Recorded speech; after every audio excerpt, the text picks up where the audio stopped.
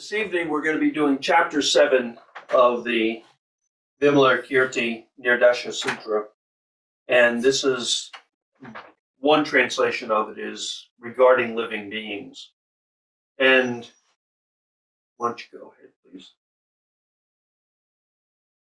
And the background and important points are the ones I use over and over again because people forget from one period to the next.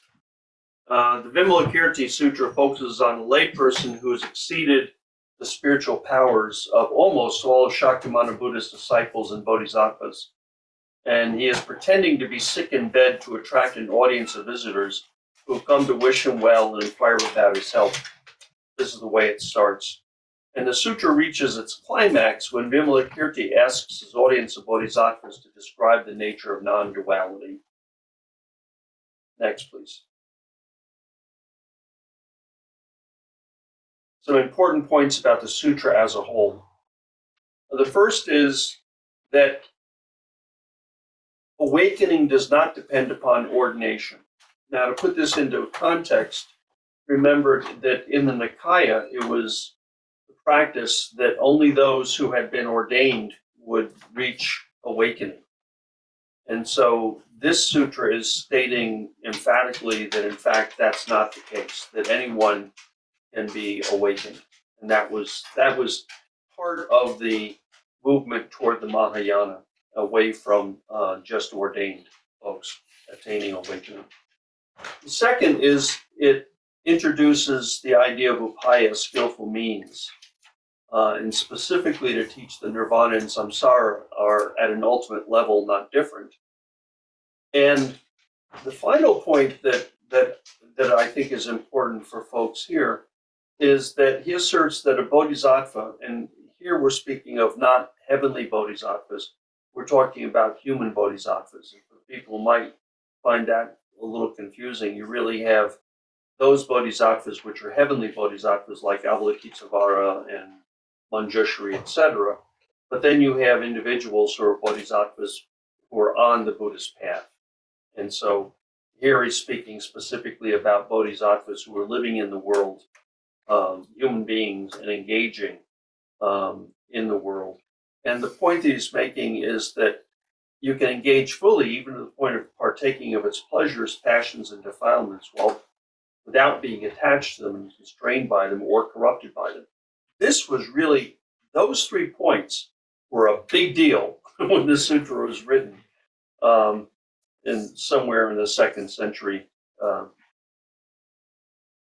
BCE, or CE, I should say. Next, please. So we're going to go with the narrative thus far. Remember, we're on chapter 7. Burton Watson argues that the doctrine of emptiness is a central teaching of the sutra, along with the related idea that since all dharmas are of the same nature, they are non-dual, having a single ultimate quality. The Vimalakīrti Sutra is one of the oldest Mahāyāna sutras and contains the Madhyamaka philosophy of emptiness, shunyata, as a foundational element that may have served as a foundation for Nagarjuna's school. The story thus far. Shakyamuni has asked his disciple and bodhisattvas to visit the noble layperson Vimalakīrti to inquire about his illness.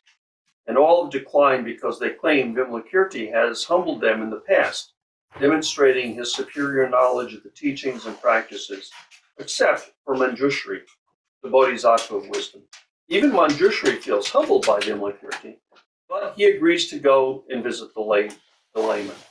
Then, a host of disciples, Buddhas, bodhisattvas, gods, and goddesses decide to go along to witness, because of a conversation between Vimalakīrti and Manjushri would be immeasurably illuminating. Also, I suspect they would find it an entertaining debate and just want to see Manjushri smack down. But that's my surmise.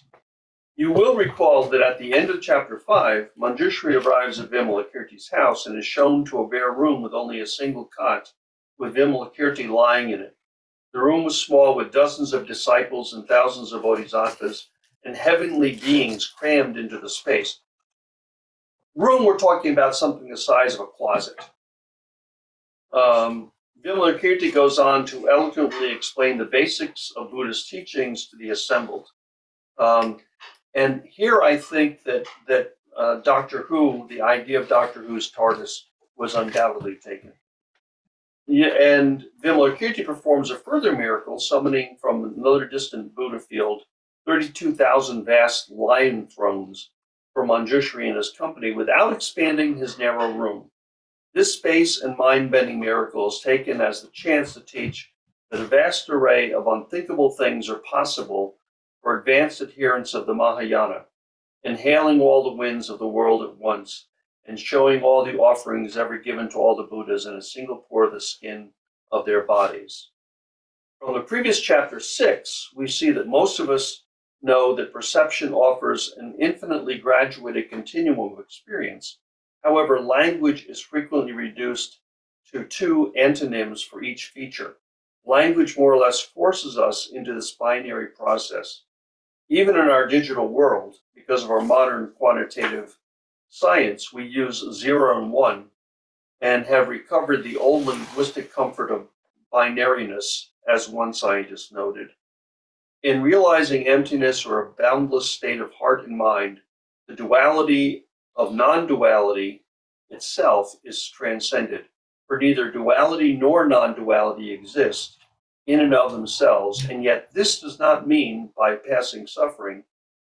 Looking at the example of Vimalakīrti and his sickness. Not one, not two, which brings us to chapter 7. Next, please. And we start out the narrative in chapter 7, thusly. Therefore, Manjushri, the crown prince, addressed Vimalakīrti, "Good sir, how should a bodhisattva regard all living beings?" Vimalakīrti replied, "Manjushri, a bodhisattva should regard all living beings as a wise man regards a reflection of the moon in water, or as a magician regard men created by magic.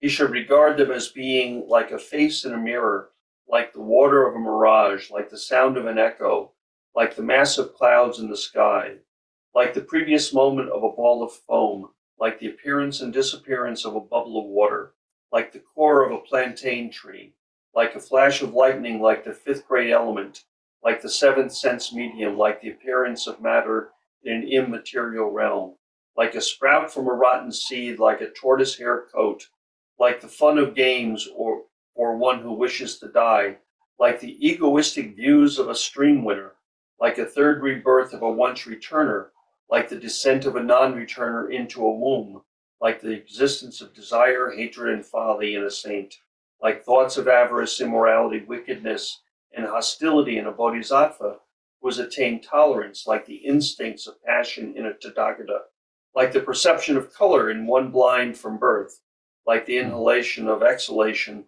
of an ascetic absorbed by the meditation of cessation, like the track of a bird in the sky, like the erection of a eunuch, like the pregnancy of a barren woman, like the unproduced passions of an emanated incarnation of the Tathagata, like dream visions seen after waking, like the passions of one who is free of conceptualizations, like fire burning without fuel, like the reincarnation of one who has attained ultimate liberation. Now, I went on like that because I just find it really fascinating. I find that whole string of things to be really fascinating. And Watson footnotes that this section by writing that each of the examples is one more of each category than actually exists. That's the point of it. In other words, how does a bodhisattva view sentient beings? Views it as something more than just viewing the suffering of sentient beings. There's something more to it. That's the point. And my interpretation of that is that it implies that the bodhisattva regard or observation goes beyond our conventional notions, beyond our consideration of the potential found in each. In other words, the bodhisattva is not content to rely on perception only, as is written a little later regarding this section about the bodhisattva. He treats them with a compassion that never despairs, seeing that all is empty without ego, treats them with compassion of bestowal of the law, never stinting in his gifts. So that's where we are at this point. Next, please. And I'm going to take us on a slight tangent here, because one of the most exceptional of Japanese historical characters is Prince Shotoku, and he wrote the expository commentary on the Vimalakīrti Sutra, which I haven't mentioned before. But here I'd like to introduce this work, and a prince attributed to Prince Jogu, who is Prince Shotoku, from 574 to 622 CE. And he rules as a region of Japan and is one of the most celebrated figures in all of Japanese history, and the purported founder of Buddhism in Japan. You'll recall that Prince Shotoku, as he is best known, along with Emperor Yomei and Empress Suiko, are considered to be responsible for promulgating Buddhism in Japan in the 6th century. This was one of the 3 commentaries that are attributed to the prince, and the other 2 being a commentary on the Lotus Sutra and the Sharmila Devi Sutra. And his attributed commentary on the sutra demonstrates its importance in East Asian Buddhism. In other words, and I'm not going to go into this in great detail, there is a question as to whether or not Prince Shotoku actually wrote the commentaries, or were they attributed to him to give them more importance. But the point being, there's only 3 commentaries that are attributed to him: the Lotus Sutra, Sharmila Devi, and Vimalakīrti. That demonstrates how important this sutra was from the beginning of Buddhism being introduced into Japan. In this and several other chapters, he makes reference to people, I should say Prince Shotoku, in his commentary, makes reference to people of middling capacity. And this is a reference to Shravakas, and by extension those who have not embraced the Bodhisattva path. He maintains that 4 doubts arise about hearing the love that bodhisattvas have for sentient beings. And we have the 4 doubts that are listed here. The use of upaya, skillful means for the sake of sentient beings. Upaya was really a Mahāyāna, not invention. We find it listed in Nikaya canon. On the other hand, it didn't really have much, it didn't gain much traction, put it that way. And second doubt is, how can they transform, meaning how can bodhisattvas transform sentient beings being impartially? In other words, how can the bodhisattva not have partiality? How can he not favor one over another, so to speak? Bodhisattvas contemplate the impermanence and remain in samsara, serenely accepting dukkha to save sentient beings. This is a direct reference to Nikaya Buddhism, in which one would seek that the very definition of awakening is the dissolving of the self and not returning to the samsaric world. And then fourth, that the bodhisattva can learn many and various practices of the middle way. From the Nikaya perspective, those of middling capacity, in other words, that would not be practical because there was only one set of practices, not many practices. It then goes on about unpacking each of the points made in the chapter addressing these 4 doubts.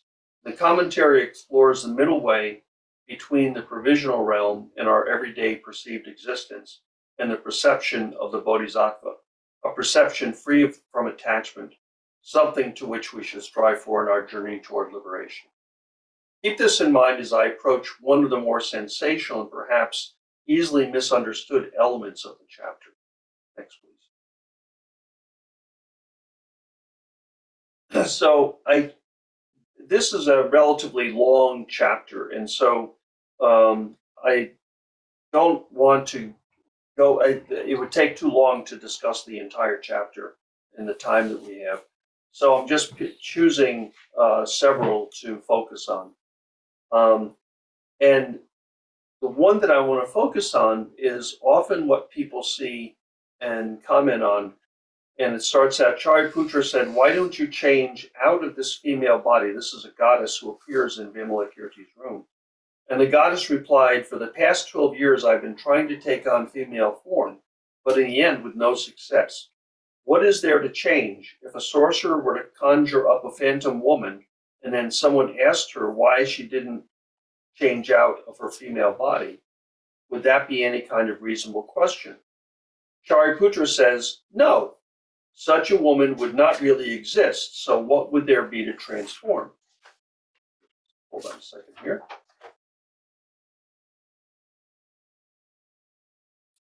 The goddess said, just so, Reverend Śāriputra, all things do not really exist. Now, would you think, quote, what prevents one whose nature is that of a magical incarnation from transforming herself out of her female state, unquote. Thereupon, the goddess employed her magical power to cause the elder Śāriputra to appear in her form and to cause herself to appear in his form. In other words, she becomes a male and he becomes a female. Then the goddess is transformed into Śāriputra, said to Śāriputra, transformed into a goddess. Reverend Śāriputra, what prevents you from transforming yourself out of your female state?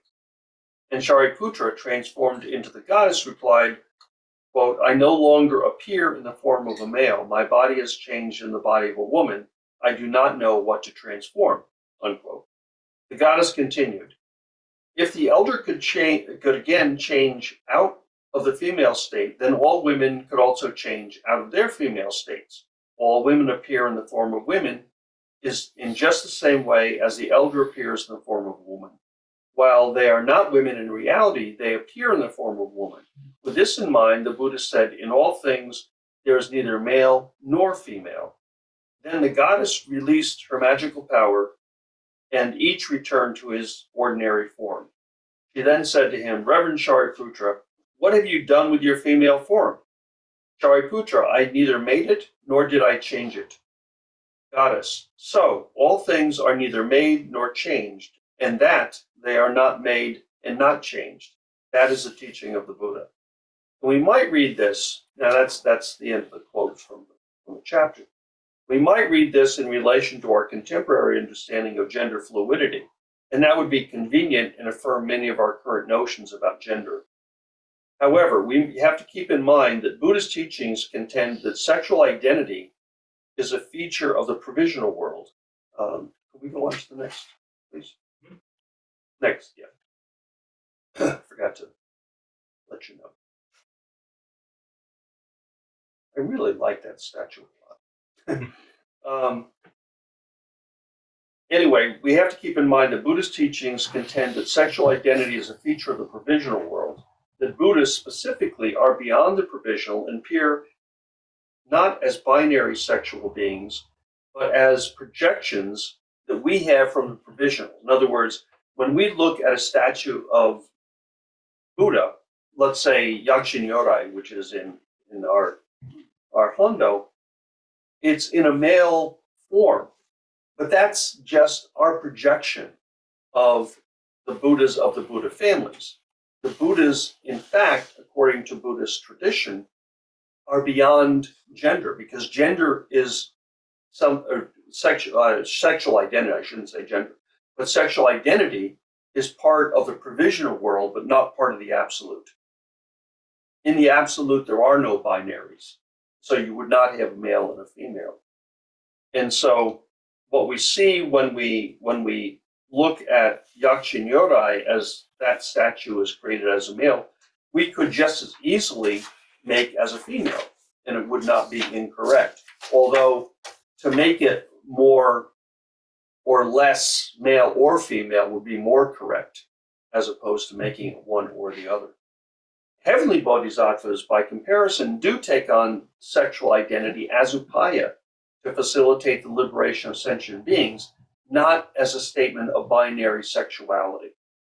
And we see how this works, for instance, with Avalokitesvara. Avalokitesvara in Tibetan Buddhism and in early Buddhism, early Mahāyāna Buddhism, started out as a male, but in China becomes a female over time. Why did that occur? And there are many treatises written about this very subject, but it really comes down to the qualities of Avalokitesvara seem to be more feminine than masculine. And so East Asian Buddhism wanted to represent Avalokitesvara as female as opposed to male. And again, more relatable? And more relatable in that sense. Yeah, that's a good point. You and bodhisattvas should be aware that the binary existence we have is a product of reproduction. But as individuals, we should accept the fluidity that gender implies. When this sutra was composed, women were delegated to an inferior position within most societies. And the wonder that Śāriputra had at the appearance of the goddess was a statement of his attachment to the duality that this sutra was really addressing. This became a way of instructing the reader that women were as capable of attaining awakening as were men. And remember that previous to the Mahāyāna, the many Nikaya groups were culturally bound and felt that women could not attain awakening as women, that they had to be transformed into men through subsequent rebirths in order to be awakened. And this is stating emphatically, no, that's not the case. Women can be just as easily awakened as can men, or maybe easily as readily. Easily is not the right term, perhaps. And so that was a very important message to a patriarchal, male-dominated society, an important message in support of the role of women in Buddhism today. And I think that that's one of the things about the Vimalakīrti Sutra that was really sort of mind-bending.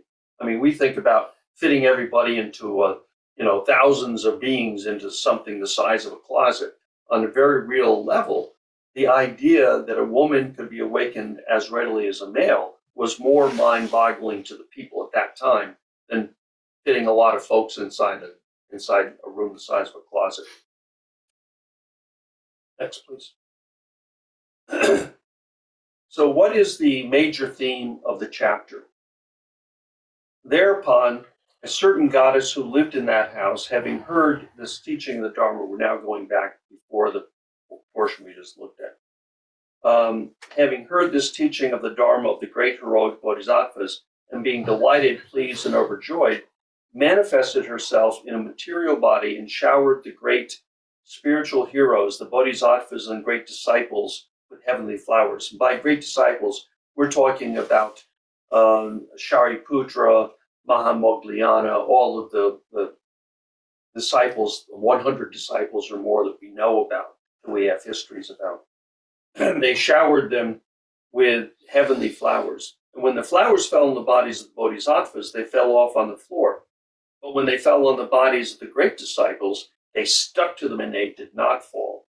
The great disciples, and here I'm quoting from the sutra, the great disciples shook the flowers and even tried to use their magical powers, but still the flowers would not shake off. Then the goddess said to the venerable Śāriputra, Reverend Śāriputra, why do you shake these flowers? Śāriputra replied, Goddess, these flowers are not proper for religious persons, and so we're trying to shake them off. The goddess said, Do not say that, Reverend Śāriputra. Why? These flowers are proper indeed. Why? Such flowers have no such distinctions, thought nor discrimination. But the elder Śāriputra has distinctions, thought, and discrimination. Reverend Śāriputra, impropriety for one who has renounced the world for the disciple of the rightly taught Dharma consists of distinctions, thoughts, and discrimination. Yet the elders are full of such thoughts.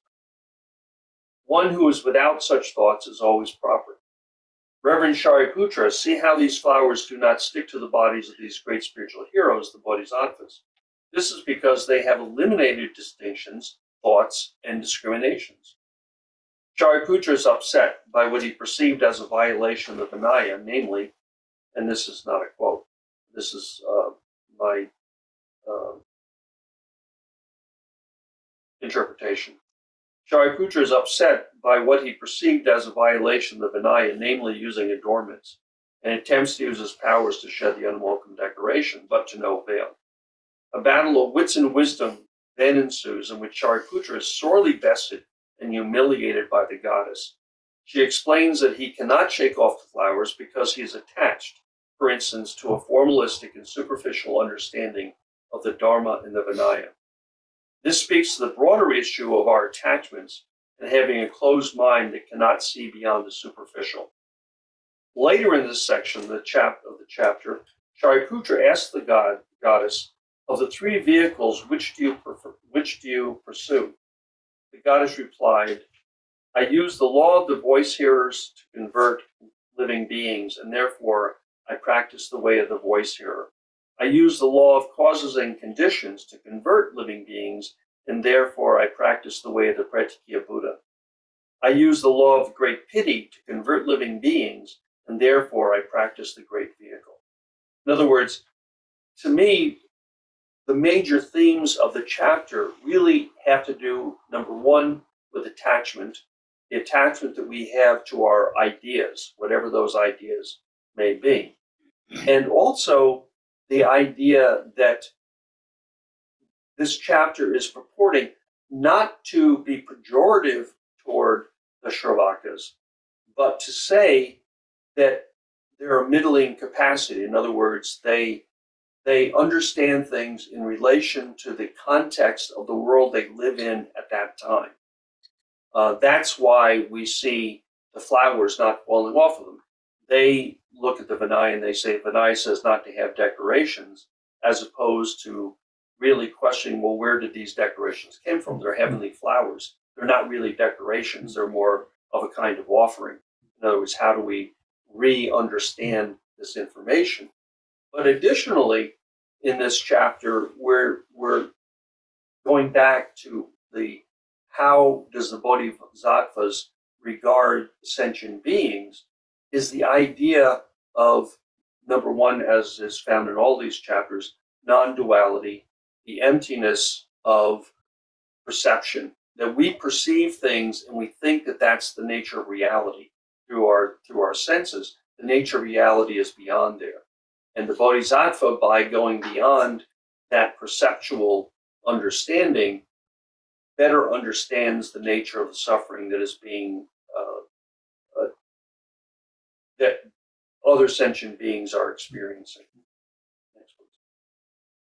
In conclusion, as I've said in the past, this sutra has been very popular. It never had a school of Buddhism constructed around it like the Lotus or the Avatamsaka, but it has its attractions. First of all, it's humorous, and at times a bit irreverent. At the same time, it's filled with teachings that were elaborated in greater detail later, but it sets the stage for those teachings.